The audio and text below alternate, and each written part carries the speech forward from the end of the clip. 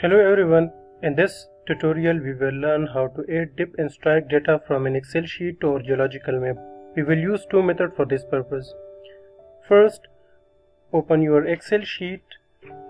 In this spreadsheet you should have the latitude, longitude, dip amount and dip direction of the strata.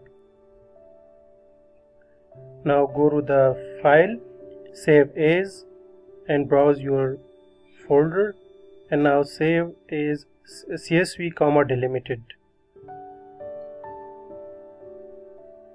Save.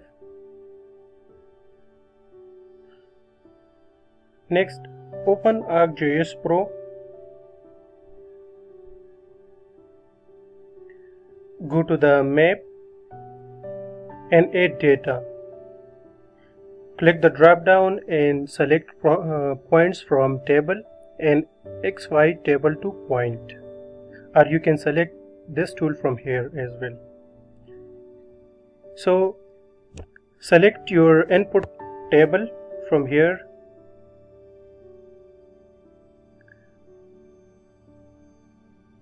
navigate to that folder from here,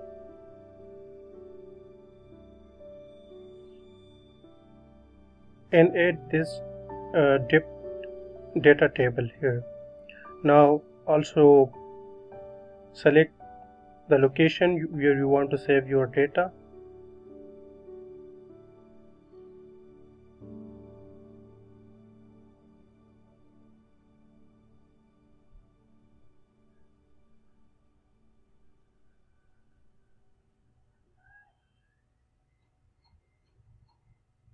Now select the X field and the latitude Y field. Now click run. So the shapefile or the feature class has been created for your Excel sheet data. Now go to the attribute table and where you can review your data here. So the XY, dip amount and dip direction, all the data has been given in your attribute table.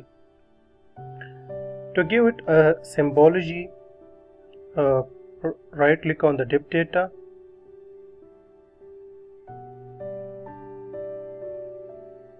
right click on it and go to the symbology.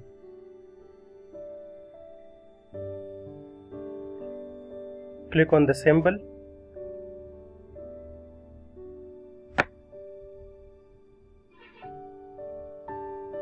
Now go to the gallery and here you can search for the incline bedding.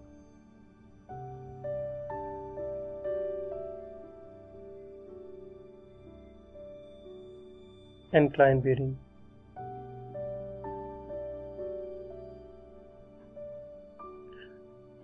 Now we have selected the symbol for our dip data, but it is not in the proper direction.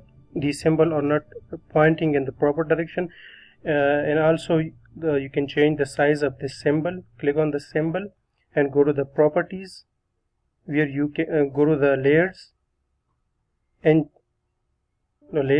change the size of the point, the symbol.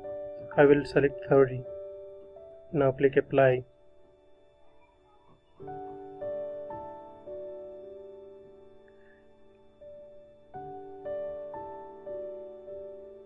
Now to give it a rotation, go to the symbol and then properties and now layers. Scroll down it and change the rotation to 0. By default the ArcGIS Pro give it a 270, so we will make it 0 degrees. Now to give a rotation to these symbols based on our Excel sheet data field, so we will go to the vary symbology by attribute. Now go to the rotation and select the field on which you want to rotate your symbols. I will select dip direction. Now select geographic. So your data will be correctly in the proper format and will be pointing in the exact dipping direction. You can see that.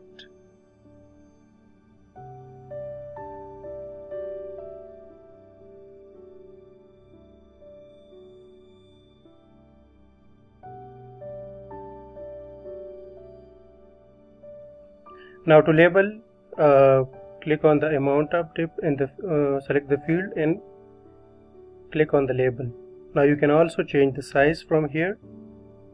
I will select 12.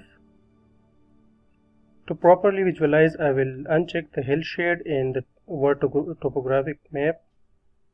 So you can see that actually these symbols pointing away from here from one another, so it's actually the sign of an anticline. And here the symbols pointing towards each other, which specify that this feature is a syncline.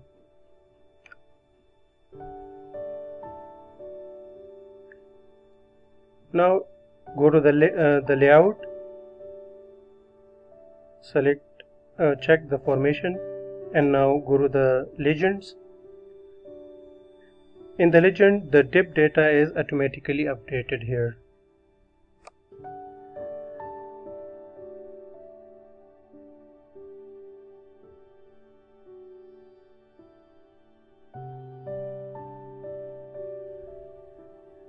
Alternatively, you can use another method, drag and drop the CSV file to the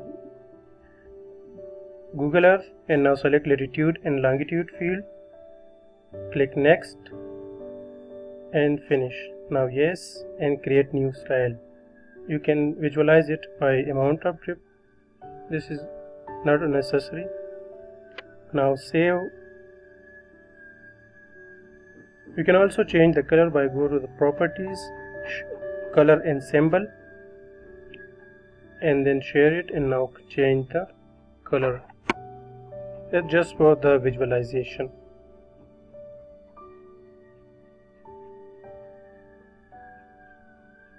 Now right click on the file and save place as. You can save your file in the KMZ or KML format. Create a new folder so that we can differentiate between the dip data that we have generated in ArcGIS Pro and the one that we will be creating in Google Earth.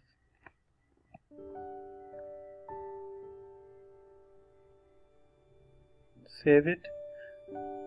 Now open our global mapper. In the global mapper, we will convert our KMZ KML into shapefile, and that shape and again that we will open that shapefile in ArcGIS Pro.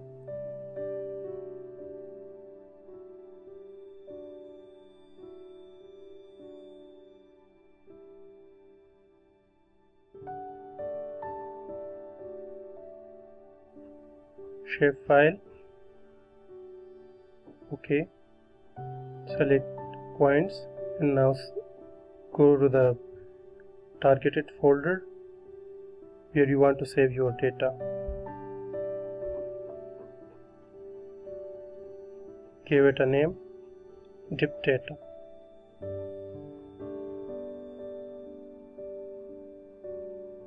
And save it. Okay. Now go to the ArcGIS. Uncheck the first one.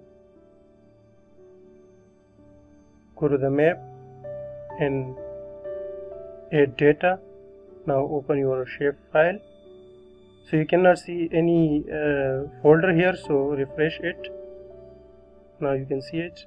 Open the dip data. Okay, so your data has been added here.